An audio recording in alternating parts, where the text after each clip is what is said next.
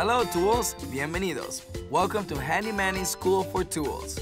I'm Manny, and today we're going to learn how a socket wrench works.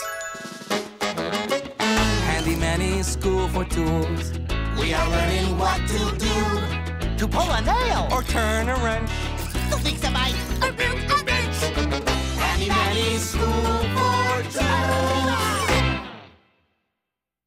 Tools. Changing a bike tire is a hard job. And if your tire is flat, like the tire on Marcelo's bike, it's even harder to ride. Who knows what kind of tool is good for taking off a tire like this? A hammer! A hammer can bang it out. No, Pat, not a hammer. The best tool for taking off this tire is a socket wrench. Of course, claro que sí. Wonderful. Does anyone know why we need a socket wrench? Oh, I know this one. Pat? No, I don't know. I'll show you. With me? No, me first. A socket wrench has a special slot, or socket, that has 6 sides. See? And I fit tight over a 6-sided nut. That's right, Tix. Bueno, it is my turn. A socket wrench also has a special mechanism called a ratchet.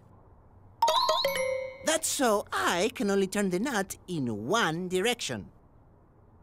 See, in this direction, nothing happens. But in the other direction, I can loosen the nut.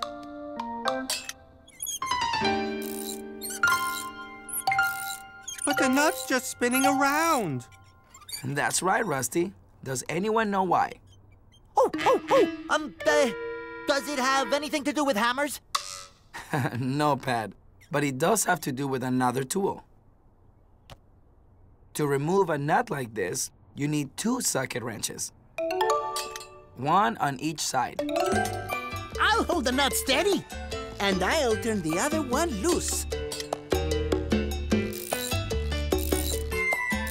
Yay! It worked! Some jobs take more than one tool working together. Now all we do is put on a new tire. And then you need both of us to tighten it up.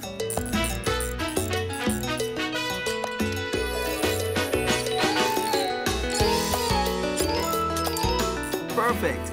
And that's how a socket wrench works. 2 socket wrenches together. Muy bien. Very good. Handy Manny's School